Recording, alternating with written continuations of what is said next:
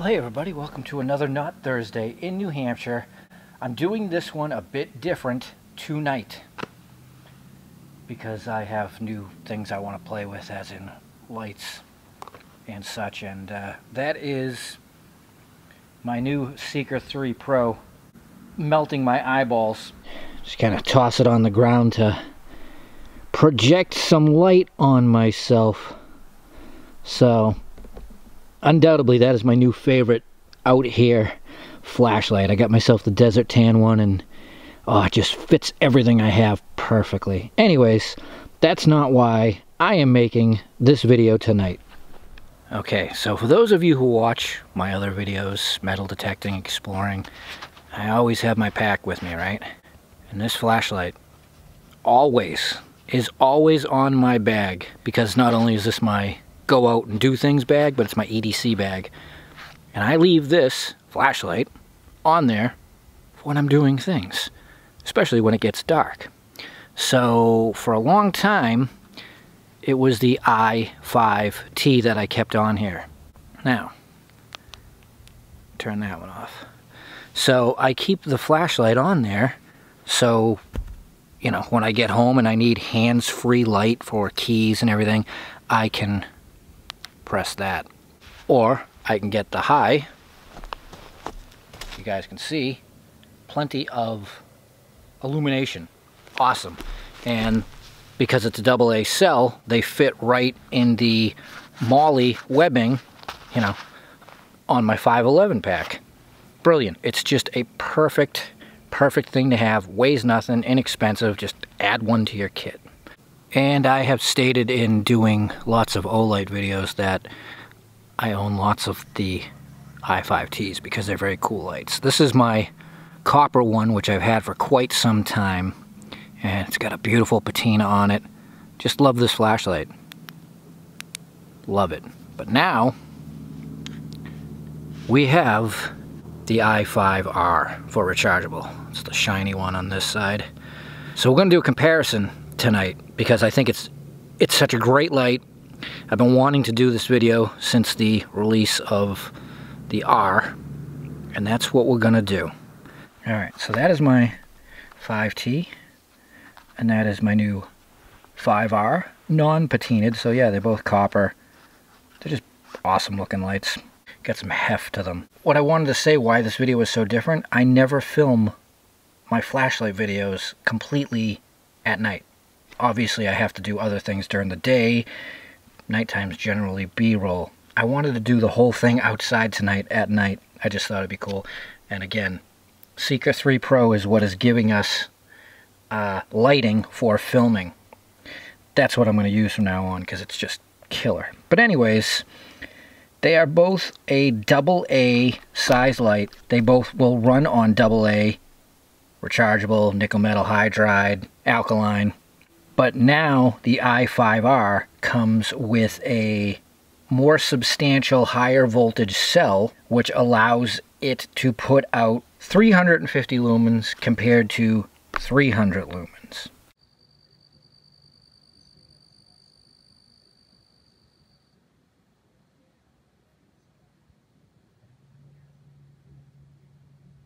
But not just that. As to where the older one would give you your 300 lumens for 3 minutes, and then it would back down to 150 lumens for 25 minutes, the new one will give you 10 full minutes of 300 lumens. I'm sorry, 350 lumens. It's higher. Which doesn't sound much, but when you use it intermittently, that's great. The best part about it is the back down. When this goes down to 150 lumens now, you get 170 minutes runtime out of it, not 25 minutes. That is substantial right there alone. Now, that's on the high setting. If you were to use the low setting on either one of these, which is 15 lumens, the I5T would run for 20 hours. The I5R will run for 37 hours. Huge. Like, huge. And so, you know, yeah, we'll get on to doing some beam shots and comparisons. It's not visually that much of a difference, the 50 lumens. It's the fact that when it rolls itself down to a lower setting, you're going to get a huge amount of extra runtime out of it than normal. And because it's rechargeable, you're not going to be burning through AA batteries. All right, let's take a look-see at the lights.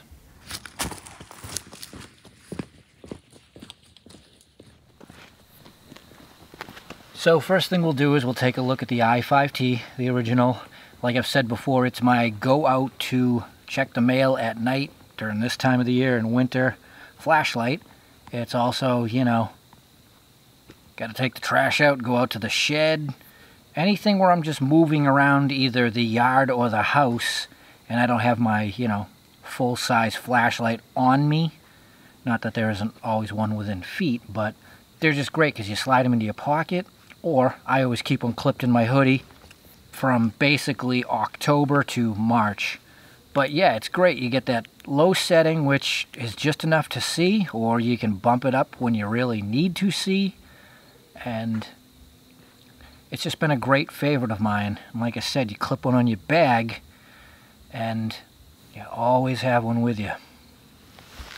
Alright, so now the new i5R. Keep in mind both flashlights, one freshly charged, one brand new alkaline. You may or may not notice the 50 lumen increase difference. Obviously different spots that I'm filming, angles, reflection, it's always going to vary. But it's very, very nice to know that after only a few minutes, it's not going to immediately ramp down. And when it does ramp down, at 170 minutes, you know, you get almost 3 hours of 150 lumens. That's great. And no, if you're wondering, you cannot use the new rechargeable cell inside of the i5T. Recommended not to. Some of you are going to try it. Some of you are going to say it works. I'm sure it does, but the LED may not be engineered to, you know, use that particular voltage. Okay, back to the Seeker, so you know, just to differentiate. So I just want to show you guys something that I subconsciously do, but I don't even think to tell you. So while I'm out here doing this, I'm using multiple cameras and gear. And when I put something down, and this is why I carry multiple small flashlights with me. Again, you put it on the low mode. I left my camera over there, but I wanted to be able to find it in the dark without having to do this and walk and go crunch. So that is a very common thing that I do, is put them on low and leave them with a piece of gear, and it acts as a beacon. That is the other reason why for my bag it's always on there, and when lights go out you can still see that little dot over there. And now with the new one running at 37 hours, I don't have to worry about killing the battery anytime soon. So I just thought I'd share that with you. That is one of the reasons why, you know, I'm a flashlight nut and I have so many with me at all times. I only carry like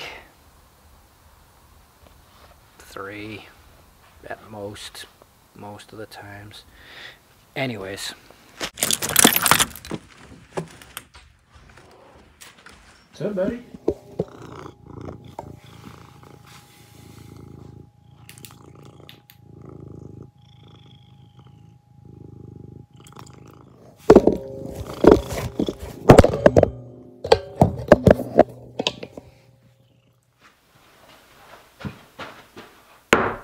We're going to finish up the video with Luke because it's time for his treats.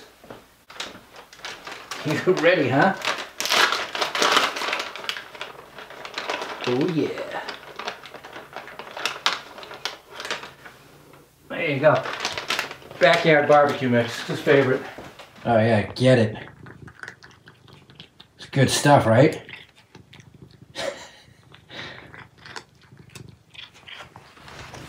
Olight did not send me that, did not send me that, did not send me that. I bought these all during the flash sale. This is the one they sent me for review. It went on my bag. Thank you. These are so cool. cool in my opinion. I bought one for everybody around here. And I'll put the links down below. Go check them out. You can't beat the price. You guys use my links. It helps the channel. I appreciate that. And SDNT 10%, any non-sale item, anytime. That's it. Hope you got some useful info out of this and enjoyed the nighttime footage. Enjoyed Looby Doo's treat time. And that's it. Get out and do something fun. And enjoy your not Thursday.